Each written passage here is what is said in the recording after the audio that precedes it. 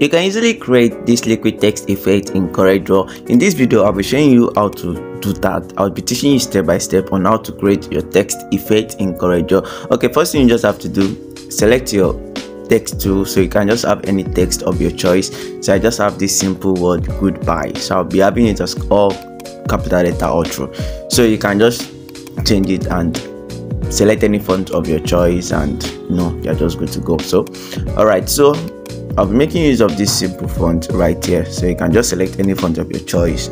So once you're done, right click on the text and convert to curve, and the shortcut key for this is Ctrl Q. So if you press Ctrl plus Q on your keyboard, so you're going to have it converted to curve already. Okay, so you can just select any font of your choice, but I'll be making use of Black Tower.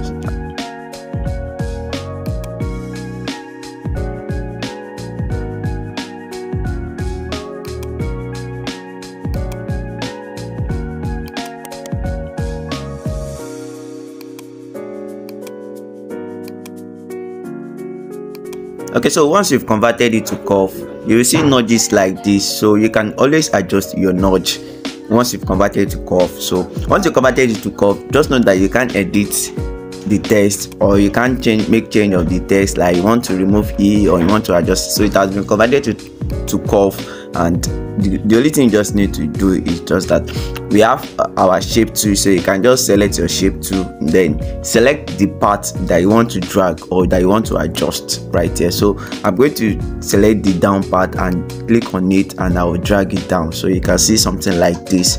So once I'm done with this, so I'll be making use of my smear tool to just do the liquid effect on the text. So just very simple like that. So you can click on your shape tool, on the little triangle on the flyout of the shape tool, you will see a smear tool right there. So you can see smear tool.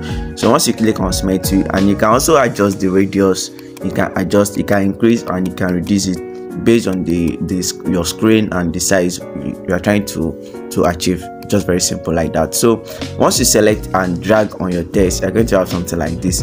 You just click and drag on your text. The same thing, if you click on this down part, if you click on it and if you drag it, you're going to have something like this.